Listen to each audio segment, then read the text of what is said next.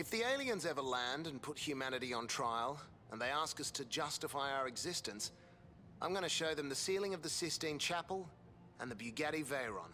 And if that's not enough, then we're doomed. This is it. This is the best we can do.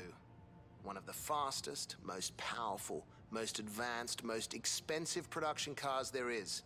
Top speed of 268 miles per hour. Only 450 ever to be made. After they finish custom designing, building, and testing each one, they prep and clean it for 2 to 3 days in a light tunnel. People have called it the greatest car we'll see in our lifetime. Who am I to argue?